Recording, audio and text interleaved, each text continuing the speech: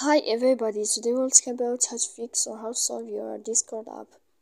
To know how to fix or how to solve your Discord app, you should just go to settings. After that, we click apps, default apps, app settings. Here in this page, you will enter or you will click on Discord and you will click here. After that, in this page, you click on first stop and you will click OK. Then you will enter to the window of storage.